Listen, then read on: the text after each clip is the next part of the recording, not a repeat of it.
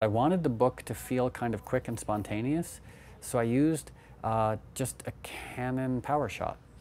You know, I wanted to take pictures of crowds without thinking about it too much. Like my other camera is the 5D Mark II, and I have quite a long lens on it, and that's what most of these pictures were taken with. As you know, the 5D Mark II with a long lens is not the most like spontaneous portable camera, as opposed to like quick little power shot, take a picture, you're done. You know, you don't have to think of exposure, you don't have to think of focus.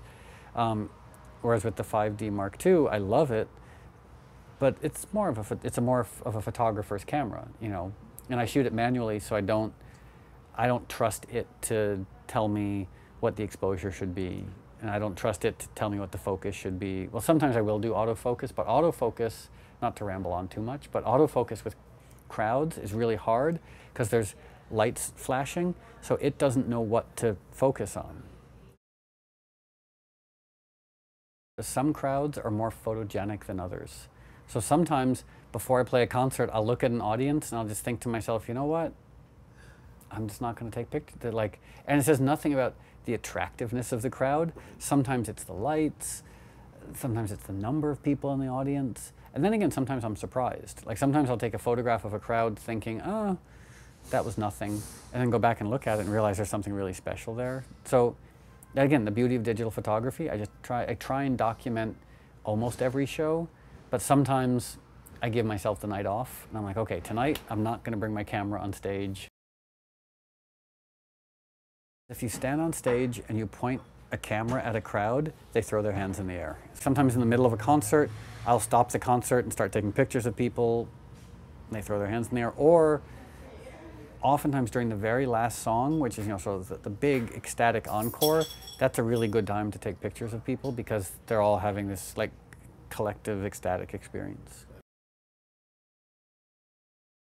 There are only 3 pictures in the book. They're pictures of crowds, they're pictures of empty spaces, and then etc. My experience of being on tour is 1 minute you're on stage in front of 40,000 people, and the next minute you're by yourself in an empty dressing room. And it's not a bad way to live, but it's a really strange way to live. And so I wanted the book to capture that strangeness. Photographers go on tour to document the glamorous side. You know, they document Bruce Springsteen playing at Madison Square Garden, covered in sweat, you know, pouring his heart out. Or they document Led Zeppelin on a plane having sex with groupies, or Eddie Vedder throwing himself into a crowd. No one documents the true, strange, disconcerting, sterile quality of being on tour, which is that just sitting by yourself in an empty room, there's a knock on the door, you leave the door, 30 seconds later you're on stage in front of 20,000 people. The concert's over, you're back in your little room by yourself. So it's a really, so as far as reportage goes, that's sort of like the reportage aspect of the book. I have like a band I travel with and crew that I travel with, but they are people I work with, so we don't really hang out that much. They're very nice. They're all very nice people. I guess when I was in high school and college, music and photography were things that I did, and I would try and share them with people, but no one was all that interested. You know, so I'd maybe have like a long-suffering girlfriend, and I'd show her pictures, and she'd humor me and be like, "Oh, that's nice," or play music, and she'd be like, "Oh, that's nice." So I never expected anyone to pay attention to the music that I make or the photography that I do. And it came as a great surprise that as I got older, people are actually willing to listen to the music I made and pay attention to the photographs. And because I really thought that my whole life would be spent making music, making art in obscurity and having no one pay attention to it. And that was okay. Because most of my friends who are artists or musicians, that's the case. It's like they work long and hard on what they do, and rarely do they find an audience for it. So I'm still sort of baffled by the fact that I have an audience for what I do, at times. Okay, here's the bad part. I had a few thousand images, and I didn't understand how to save them. So I saved the thumbnails. I thought I was saving thousands of pictures, and so I copied everything over to a hard drive, and then went back and cleared off the other hard drive, went back to this hard drive, and there was nothing there. There's all these, like I forget what they're 20K files. exactly. Yes. And so it's the nature of existence. I can't get to it like, but thousands. I mean, maybe they weren't even very good. Who knows? But luckily, what I do have is a lot of the prints that I made when I was a teenager and into my early 20s. You know, when I used to shoot film and print. So I do have some of those. No one ever really taught me how to preserve prints. So they have yellowed quite a bit, like, and I forget what it was. Like I remember like a little stick that you'd put on them that would sort of like, in theory, make them. If they're not fixed fully, yeah, they'll eventually start to go. So I have quite a lot of unintentional sepia prints.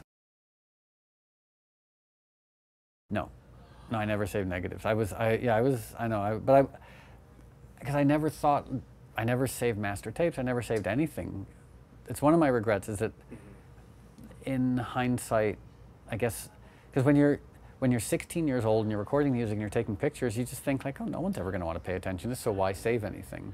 So I saved some of the prints, but I don't think I saved too many negatives. Wowee. Yeah, that's okay. This is one of the reasons why I was hesitant to show photographs to people, is because in the age of digital photography, I mean, everybody's a photographer. You know, everybody with an iPhone and Hipstamatic can take pretty good pictures. And so I didn't want to just be another dilettante musician who calls himself a photographer. So I was very hesitant to show the work to anybody, but I have a bunch of friends in New York who are artists, and I showed them the work, and they were really encouraging. And do you know Terry Richardson, the photographer Terry Richardson? So Terry sort of said to me, he's like, look, you grew up shooting film, you've been a photographer for 35 years, you're allowed to call yourself a photographer. He's like, you know what you're doing. If you had just gotten a digital camera 2 years ago, maybe then you'd be a dilettante. The first class I took, like more serious photo class I took, the teacher was like, well, you know, always use your tongs or wear gloves. No one does that. Like, you know, like you do that for a day and all of a sudden your hands are in the chemicals. And yeah, I still remember I'd forgotten about all my dodging and burning tools. Yeah.